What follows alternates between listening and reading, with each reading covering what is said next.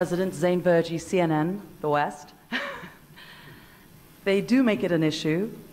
They have been making it an issue for many months now.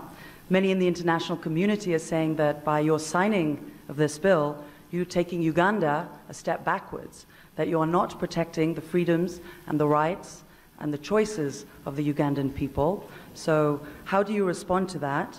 And specifically, President Obama has said he was deeply disappointed by Uganda's move and says that it would complicate US-Uganda relations.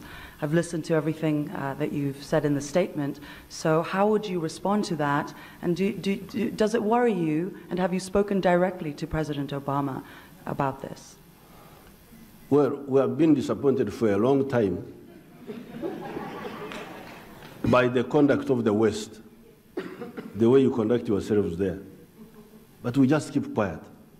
We just see how you do things, how the families, how they are organized, in all these things. We see them, we keep quiet. We never comment because it's not our country. Maybe you like it. So, since there is now an attempt at social imperialism to impose social values of one group on our society, then our disappointment is now exacerbated because we are sorry to see that you live the way you live. But we keep quiet about it. Now you say we must also live like us. That's why we say no. We say no. And am I worried? Not at all. We should be worried about what? Because to tango needs two people to dance. If the West doesn't want to work with us because of homosexuals, then we have enough space here to live by ourselves and do business with other people. If there's anything I hate the most, is the hypocrisy of the West, especially United States of America. I mean, they've managed to convince the whole world that democracy is the best way to govern your people, which I have no problem with, you know, the government of the people, for the people, and by the people, you know, governed by the rule of law. Absolutely, the voices of the masses must be respected. However, when you have a country that has committed atrocities around the world, all in the name of protecting the West, or all in the name of democracy, then they've lost every right to tell other countries what to do or how to behave. Let me tell you what I mean. Let me show you an example. Look at this article. It says 10 times America helped overthrow a foreign government. The US has long facilitated regime change to support its own strategic and business interests. Now, I'm not going to be able to run down the whole article, you know, just for the sake of this video. But I'm going to put the link in the description below if you want to go through it. I'm just going to try as much as possible to go through the key points that I'm trying to make in this video. Now, I want you to pay attention to this. After World War II, the United States began using the newly established CIA to overthrow governments all around the world in a more covert manner. US leaders rationalized many of these interventions as necessary for preventing the spread of communism according to the Cold War domino theory. I want you guys to pay attention. Similarly, 21st century leaders would later defend US Middle East intervention as necessary for fighting terrorism. Now, US went ahead to justify all these invasions. In 1893, they invaded Hawaii. In 1933, they invaded Cuba. 1953, they invaded Iran.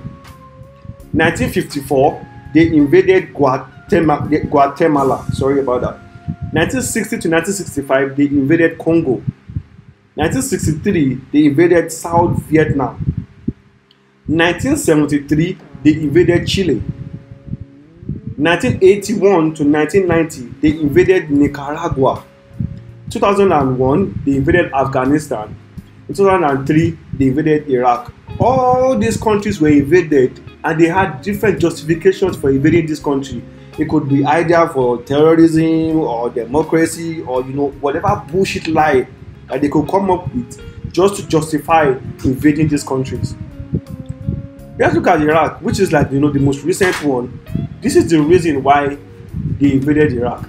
At this hour, American and coalition forces are in the early stages of military operations to disarm Iraq, to free its people, and to defend the world from grave danger.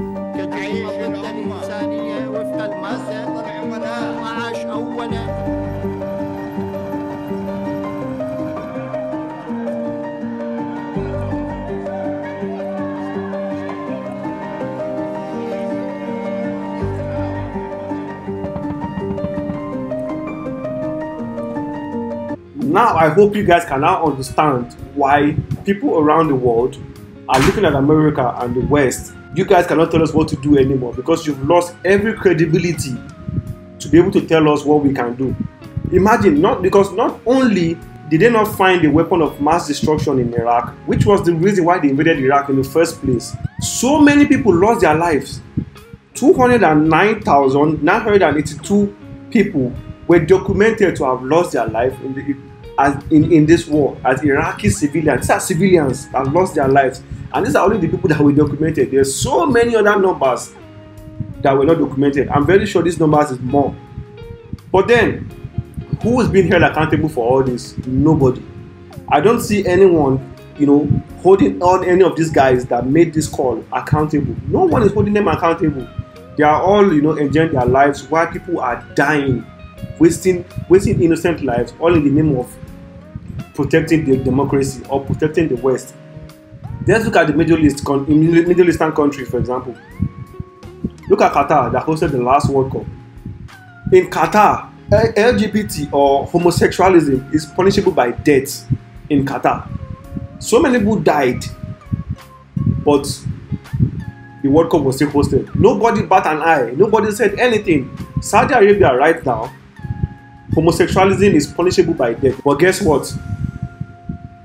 Saudi Arabia is hosting the 2029 Asian Winter Games. They won the bid. So where's the same energy? Nobody is saying anything.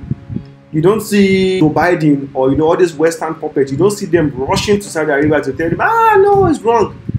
So you think they can come to Africa to tell them what to do? This is where I stand. I have no problem with the LGBT community. Whatever you want to identify yourself as, I have zero problem with it. I'm going to respect it. However, this is the point I'm trying to make in this video.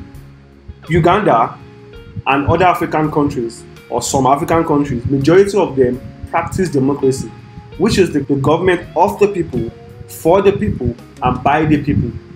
So which means it's safe to say that whatever law is passed in that country, the people are okay with it.